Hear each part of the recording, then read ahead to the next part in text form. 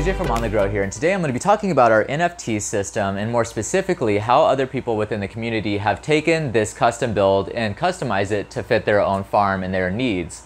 So what I'm going to be sharing is a video from Sean Haverty of Molly's Micros. Really great guy and really great people.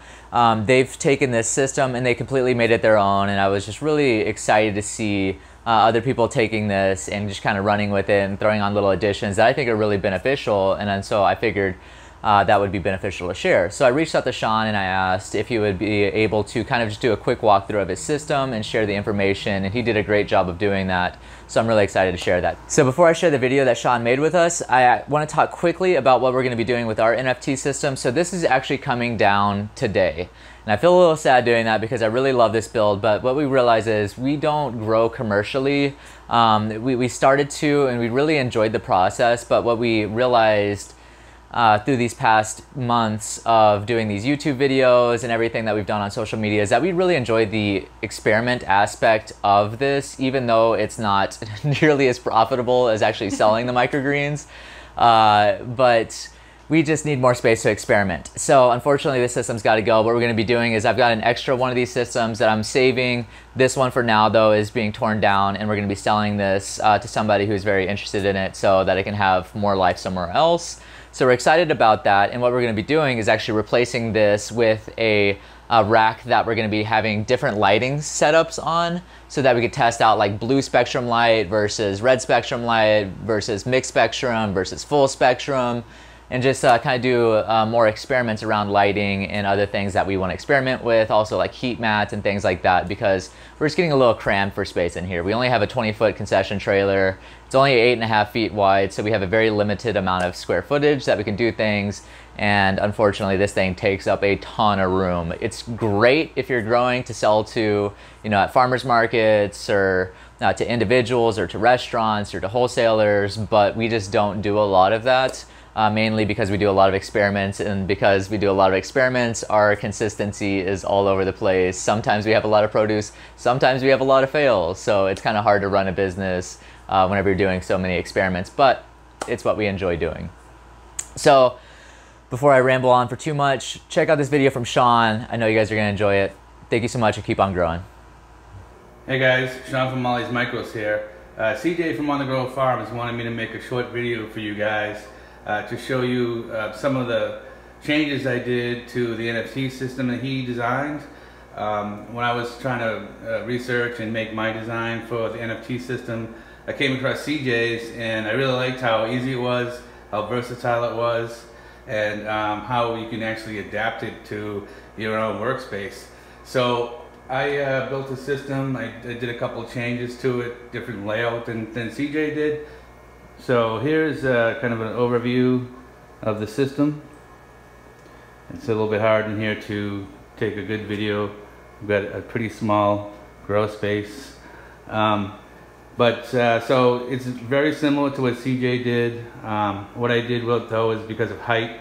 Molly is actually only 10 years old, so I wanted to make sure that she could service the top rack. So I did actually 4 channels wide by 3 high.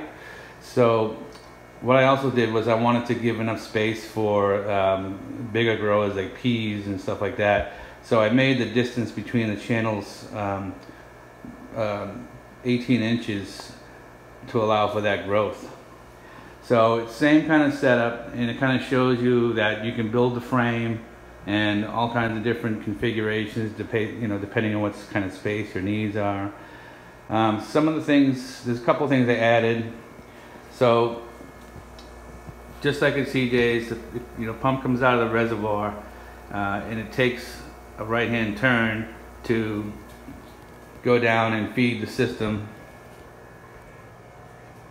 up into these feeder tubes. So that's actually the same. But I also wanted a way, because I have a 30-gallon reservoir, to actually empty it out. So what I did was I just teed it off here.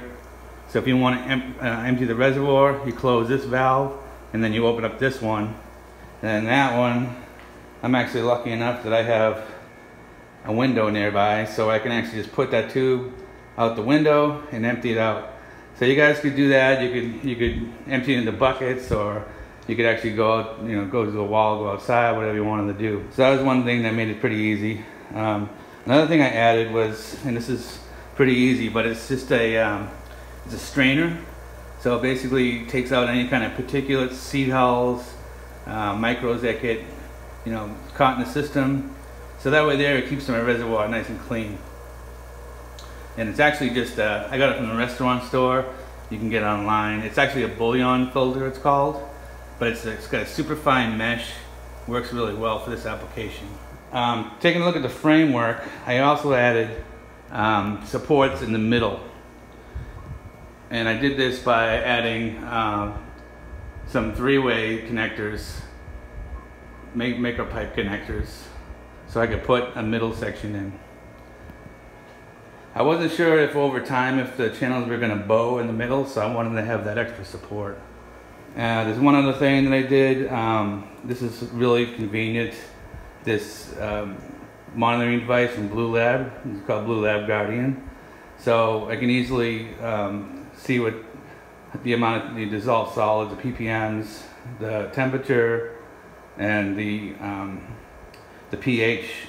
And since I have so many air stones in here, and I actually have a small pump that's just doing nothing but circulating in there, you can actually make changes on the fly, and then you can look up and see the differences in there. So there are a couple of things I added, and it's just, you know, CJ wanted this to show you guys that, you know, this system, you can just build it the way you want it. It's very easy, and if you go on CJ's Amazon page, you can get, you know, all the stuff you need to order all on one site. So it's really convenient.